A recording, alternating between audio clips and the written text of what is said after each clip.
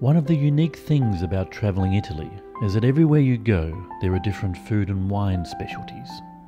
Whether it's a cheese fondue with egg yolk and truffles, in the style favoured by the first King of Italy, or the red wine drank at George Clooney's wedding.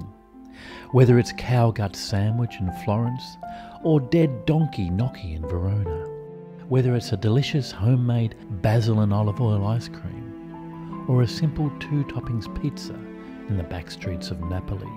Everywhere you go you'll have the chance to tickle your taste buds with something new. When we were staying at a place on Lake Como, just down the road from George's, we tried a simple yet delicious dish comprising of a trio of local caught fish.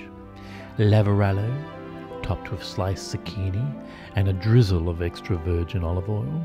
Twite Shad, try saying that in a hurry. Lovingly encrusted with a coat of bread and herbs. And juvenile line-caught trout, wearing a suit of almonds and butter. I'm salivating just thinking about it. It was wickedly divine. We were lucky to be granted access to the kitchen where we watched the chef weave his culinary magic as generations of chefs had done before him. And this is where Italians have got it right in some respects. If it tastes good, why fuck with the formula?